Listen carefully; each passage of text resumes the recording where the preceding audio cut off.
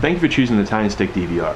It's an excellent choice, as not only is it a covert DVR, but it will also function as a 4GB removable disk drive.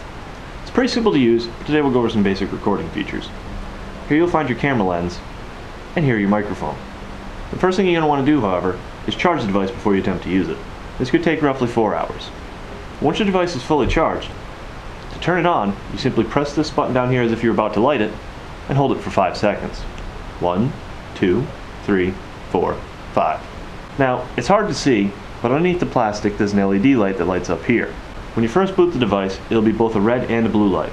Once the device is fully booted, it'll only be red.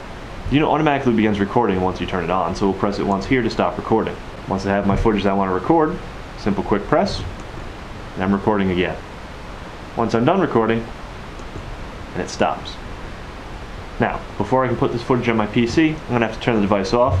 Simply press and hold it down for 3 seconds. 1, 2, 3. The device is off and I'm ready to move my footage.